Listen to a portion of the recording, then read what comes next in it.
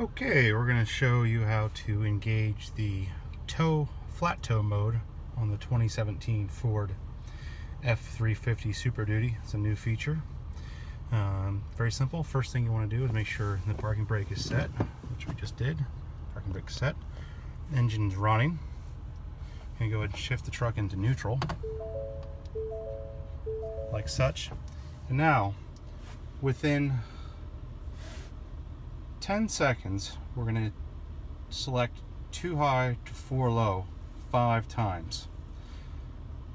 You need to do that with the foot on the brake, and it's going to be a rapid fire 2 high to 4 low 5 times in 10 seconds, and that will engage the neutral flat tow mode. So here we go. Foot on the brake. 1, 2, 3, 4, 5. Let me come over here and look. Neutral tow enabled. Leave transmission in neutral.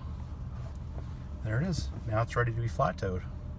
Very simple to disengage. All you're going to do is put your foot back on the brake and move the truck into drive, like such.